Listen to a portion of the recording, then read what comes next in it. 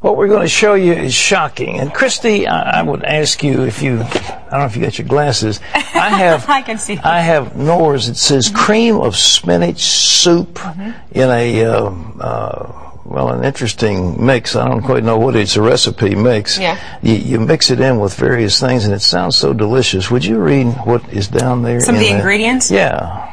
All right, wheat halfway, flour. yeah, all right, hydrogenated soybean oil. Hydrogenated, all right. Maltodextrin, right. Chicken fat, monosodium glutamine. You stop right there. What is that? Monosodium glutamine. Glutamine? Glutamate. MSG. Oh. That's what that is. Now, that's one type of soup. Here's another type of soup. Tomato and basil, it just sounds wonderful. You can mix chickens and stuff with it.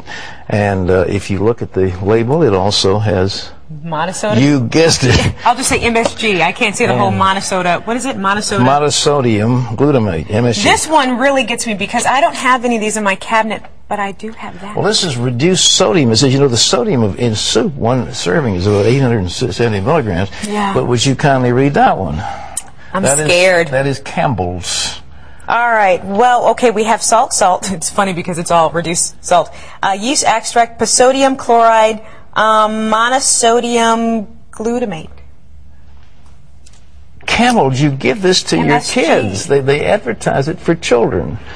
It's got MSG in it. Well, you know what gets me, Pat, is when I think of MSG, I instantly think of Chinese food. So if I stay away from Chinese food, then I'm safe from MSG. Well, I'll show you what it looks in its purest form. This has been sold since about 1909. Ajinomoto, whatever. It's Japanese. What is it? It's get a close up. It's monosodium glutamate, and it says what you're supposed to do with it, where you're supposed to use it. You see, all those things you're supposed to. Well, it's in Chinese. I can't read it. What's the matter with you? I'm sorry, I thought you were a Chinese. No, I'm kidding. But it's for soups, it's for chicken, it's for various sauces, and many restaurants put this stuff in. Now, when you were pregnant with your child, yes, did you eat a lot of this soup? Well, I can't say yes or no because I don't remember, but I'm thinking I did have.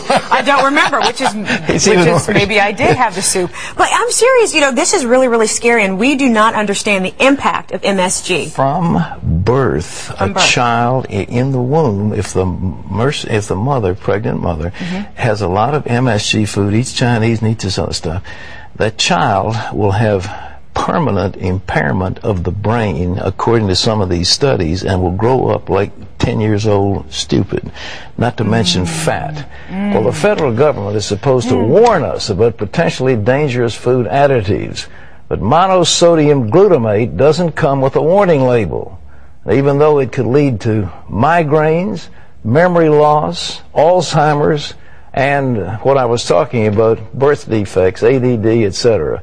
In part 2 of our series on MSG, Galen Tethero looks at how this flavor booster could be damaging your brain. Your diet could be your brain's biggest enemy. Why? Consider this. Could the yogurt Granny eats send her prematurely into Alzheimer's? Could your baby's diet be putting the child on a path toward attention deficit disorder? Or could your daily soup slam you with migraines? Dr. Russell Blaylock says all those outcomes are possible because of the flavor enhancer known as MSG. All of those afflictions happen to lab animals that consume monosodium glutamate, and humans are much more sensitive, especially when consuming it over a lifetime. Instead of just giving a few doses early in life, we give it throughout the entire life of the animal. When we do that, we see dramatic damage to that animal's brain. Not just to the obesity centers, but to centers that control memory, learning, social interaction, social control. And pain. Terry Strauss was about 10 when the headaches began.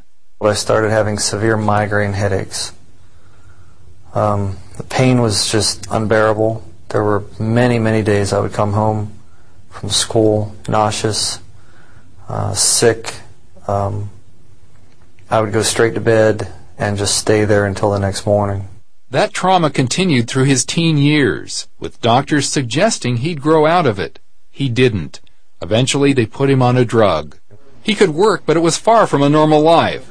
Things began to change when he saw a news program on MSG causing migraines. He began avoiding anything he knew might contain MSG. I noticed within a month that the headaches had subsided, that they were not there. They were not as severe when I did get them later. And my wife was amazed. She said, "You were right." She said, "We need to continue this."